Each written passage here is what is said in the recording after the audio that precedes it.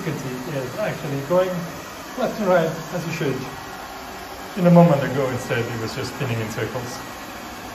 I wanted to show you how to fix a problem I had with this unit. This is Lefant vacuum cleaner, and it started spinning in circles, and actually at some point the app gave me a notification saying that one of the wheels was stuck, but there was actually nothing stuck. The wheels were going freely, so I had to take it apart, and to do that I already done this, so I'm gonna just show you how we would do it. The first thing you have to do is to unscrew with a Phillips screwdriver the little screws here, and then after that you would unscrew those 1, 2, 3, 4 screws over here, and at that point you can take this wheel up.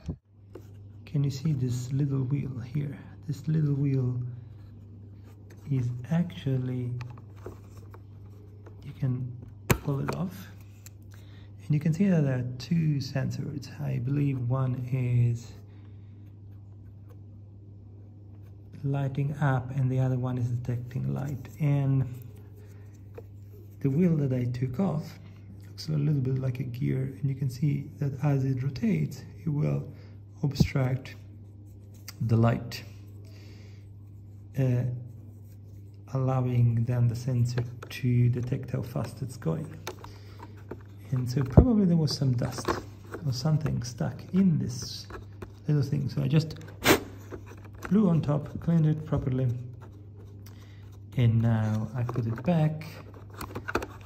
Just did the opposite. Remember to, if you did pull the spring, put it back, and you have to angle this a little bit to get down, but once it's in, it just sticks.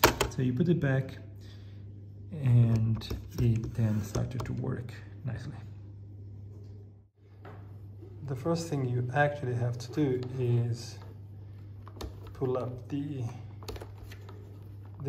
rotating wheels here, and they're actually easy to do. It's just that you have to just pull them hard.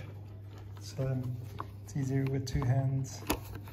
Let's see if I use a screwdriver to try them. Yes, it's easier. It's quite a sturdy thing here, so just pull hard, it'll come off, and you can replace it back.